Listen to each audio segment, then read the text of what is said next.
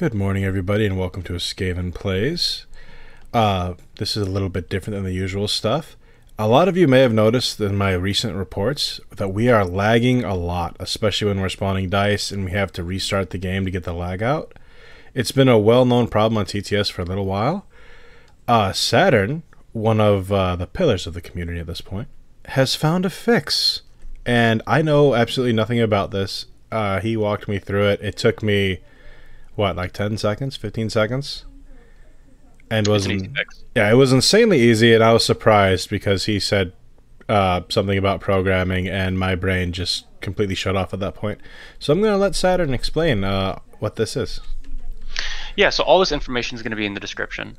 So basically, there was, or rather, there is a malicious script that has attached itself to some models in TTS. And basically what it does is, if it exists on a table, it will attach itself to every single object on the table, like a virus. And that means every die that you spawn, even the hands that you're using, everything gets infected, which shoots up the memory usage and causes lag over the course of the game.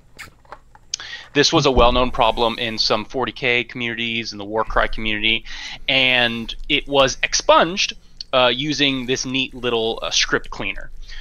So, if you have been experiencing these issues, it may be because you got models from an outside mod, or you got models from Malkovich's mods. The bug found its way into there. The Ulthuan model repository is totally clean. Malkovich's mod is now totally clean, and all the 4E tables are fine.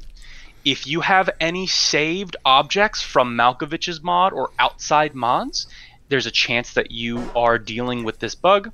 What you do is either A, delete all of your saved objects and just get fresh models, or B, download Python and run the Python script that is linked in that Google Drive right there. This will go through all of your TTS data and clean it all. Either way is totally fine. All of the 4E tables that you will have access to and will be using are going to have little detectors on them. The detector will automatically flare up and let you know if you're using an infected model, at which point you just delete them, restart TTS, go grab fresh models. Super easy fix, and now we can play smoothly. Yeah, I'm guessing that this is the detector. That is correct, yeah. Yeah, I found it on my own. I feel good about myself.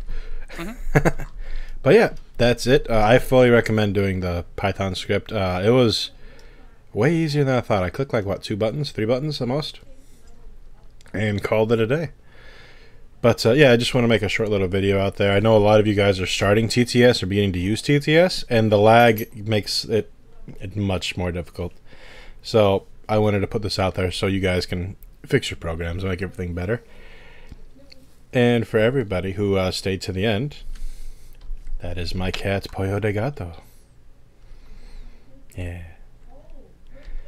But alright, yeah. Thank you, everybody. And is there anything else we need to add on, or? No, that's everything. Alright. Well, everybody, have a good day.